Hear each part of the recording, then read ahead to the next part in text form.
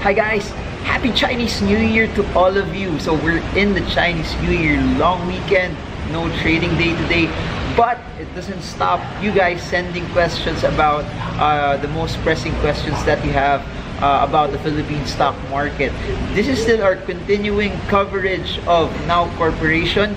I've got a lot of questions from social media and my website, and there were a lot of people who would bump across me and ask about my insights about it. So this is our continuing analysis on the stock, because fittingly there has been a lot of not just volatility in the stock, but there's a lot of volume as well. So let's try to break down what happened with Now Corporation, not for the past few days. No, let's start with what happened yesterday. Yesterday was quite a wild swing, because we all know the context from that is now moved from 7. The broke out from 7, as mentioned in the previous videos, that if it stays above 7, the upward movement, the upward push will still pretty much be evident in the stock. So it stayed above 7, pushed to 10, pushed as high as 15, and then here's the thing: as it started to push as high as 15, you saw the stock hit intraday high of 20 and open at 17, and people got scared because it closed lower. It closed at around 13.98, which represented around 8.63% loss, or an 8.63% dip in the stock. So what does this have to do with everything? Number one, please take note that Now cannot go up forever.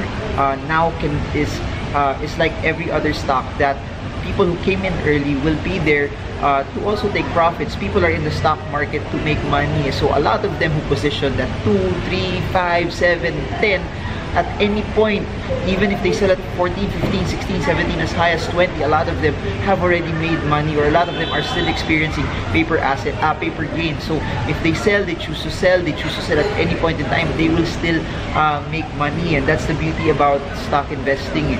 You have to understand that downward moves like this are normal, are part of the game, because investors and traders are there to take profits and are there to sell. And you have to understand that as more people sell, no matter how good the company is, no matter how good the fundamentals are, when they sell, the stock will drop. I'm not actually saying that the fundamentals of Now is actually good. I'll just repeat what I said a few videos ago, that the movement in Now is purely based on speculation. It's purely based on the news about the third telco player. It's purely based on what it could be in the future if they actually become the third telco player, that it gets awarded to them. This is just purely based on what it could be. This is just purely based on market action. This is purely just based on supply and demand. So with that, please, it's very important, especially for people who came in early, to still set your take profit areas. For me, based on technicals, it would be very, very prudent for you to trade using technical analysis, since the fundamentals of this stock is not pretty much there yet. So it would be very, very important for you to set areas where you're supposed to sell. For those who bought relatively high, my heart goes out to you, because I've mentioned this, that the support for the stock is already very, very far. And as what we teach in the seminars, you're not supposed to chase stock prices, and you're not supposed to buy the stock, as they are very, very far from the support area. And no one has a crystal ball on how the stock will go on a day-to-day basis. No one has a crystal ball also on what would be its movement on a day-to-day basis. So do I know what will happen next? I don't know what will be the stock price of it by Monday, where it will open, where it will close. But what I can do is just base my decisions based on technical analysis and based on what the charts are telling me. So let's dig in deeper in the technicals. Let's dig in deeper in what the market was telling us on yesterday's trading session. But before that, also, I'd like to take note that Wednesday, the large breakout on Wednesday, which brought the stock to as high as 15 pesos per share, there was pretty much a large volume there. I believe it was around 1 billion value turnover, no, 1 billion worth of buying. And in technical analysis, those who've been following the seminars, is whenever a breakout happens and there's a large green candle accompanied by large volume, that's pretty much bullish. However, here's one thing that you should note also. When the stock hit 20 and the stock closed below 15 and it hit around 13.98, there was a large amount of selling also. We have a large red candle with a large volume. The volume is around, the value turnover is around 2.2 billion. So what does that mean?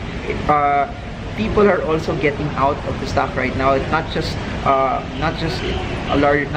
people, but a large sum of investors have gone out last Thursday, yesterday. So for me, any large movement downward accompanied by volume should be something that you should consider ready as people trying to exit, people trying to take profits as well. However, here's what I also say, that one day's movement might not also be strong enough to destroy the current trend or to destroy the current range.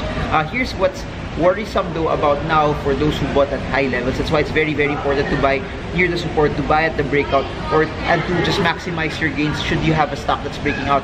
Please do not buy stocks just to chase them just because you see a lot of price movement across it.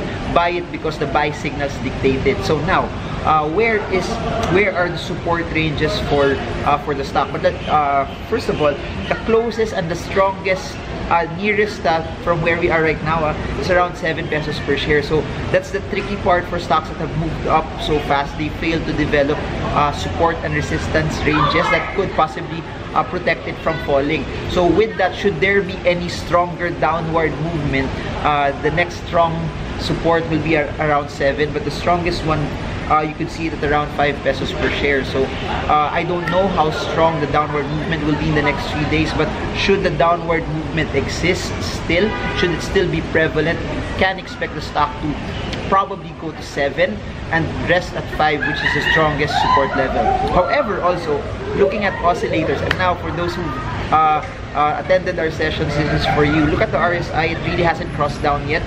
MACD also hasn't shown us any cross down movements as well. The 20-day moving average is at around 7 pesos per share, which is also consistent to the support that I've mentioned to you guys. While this is all happening, volume and price oscillators are showing us that money is still moving in. So pretty much though, from a technical perspective, a lot of the oscillators and moving averages that we have are still pointing that the stock is still bullish on its range and it's still bullish on a trend perspective. You have to remember this, if you're following technicals, and I'm a big fan of technicals, your goal is not to sell at the peak. You will never determine where the peak is. You will never determine where the highest point of the market is. But your goal is to sell when you see reversals in the stock. So here's the thing. Try to base your buy and sells based on the parameters that you've set. If you're selling because of MACD and your triggers the cross down from the MACD, sell because of that. If your trigger are the moving averages, set your triggers based on that as well. Do not sell just because the stock went down. You sell because your trading signals allow you to how do I put this? Allow you to give you the sell signals that there are price movements and reversals already with the stock. I'm trying to pull up the 5-day moving average to see where the possible support line is for it. The 5-day moving average is around 10.8. So the 5-day moving average is relatively shorter. It's not as strong as the 20-day moving average, but if it somehow gives you a reference point of where it is, it's at 10.8 pesos per share. I'll try to pull up the 10-day moving average. The 10-day moving average is around 8.5 pesos per share, which is where the lowest point of the stock last February 15 hit. So interesting. The 5-day moving average is at 10. The 10-day moving average is at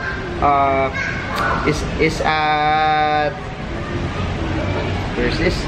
10-day moving average is at 8.8 pesos per share, and then the 20-day moving average is at 7 pesos per share. So for those who set your sell signals based on cross downs and that, you can use that as your reference point to sell. By the way, just to show you where the chart is also and what my reference are for this, let me show you and pull out the chart for you guys.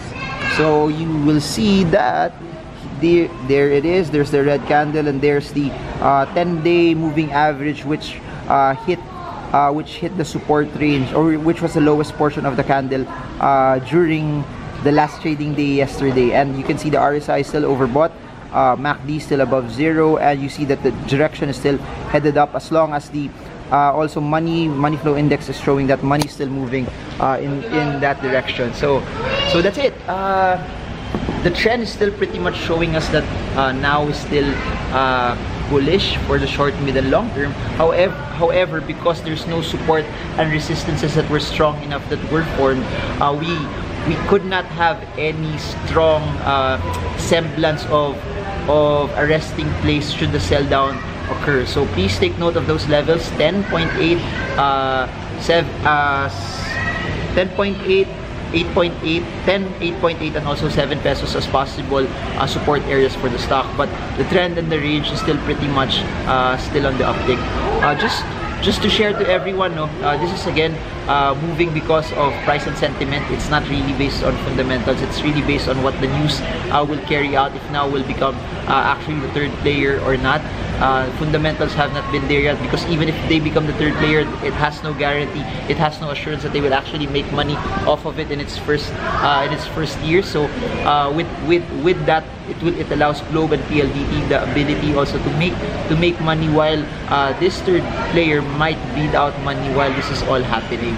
So there, please do not use your emotions in this. You will lose money if you follow greed and you hold on to something that if sell signals will emerge and you still hold on to it, that's when you will lose money. And for those who are a bit fearful, again, do not exercise fear in this. It's of course sad to lose money when you buy a stock that's dropping, but that's why it's very, very important to rely on your technicals. Do not rely on news or speculation. Use your technicals to be able to determine your entry and exit points in the stock. So if you lost money in this, or you're about to lose money, or you came in at a very, very high price, use this as a learning experience that you don't have to trade every opportunity out there, but you only have to trade setups that appeal to you, setups that will give you good buy opportunities as well. So that's it. I'm gonna enjoy this Chinese New Year break here in the south of Manila, and it's nice to be back in Manila. It's a bit hot, it's a bit warm, but again, there's still no place like home. Our goal is to do the best that we can in our sphere of influence, so that we be a blessing to the people around us. We have to understand this: when we start earning money, it's just really not just about you, but it's about making the difference in the lives of the people around you. So Stock Smarts Manila will be in 2 weeks. I'm excited. It's been fun speaking in London, in Dubai, and in other cities outside Manila, but it's nice to be in your hometown. It's nice to be in your home turf. For those of you guys who registered, I'm excited to meet all of you. It will be in Makati, March 3, March 4, March 17, and March 24, with the whole goal of teaching you how to use technical and fundamental analysis, so you guys get to gain the conviction to trade the markets with confidence. So I guess that's it. I hope this video helps you trade well, trade strong, trade smart. I'll do stocks by request over the weekend. See you all soon, and happy Chinese New Year to everyone.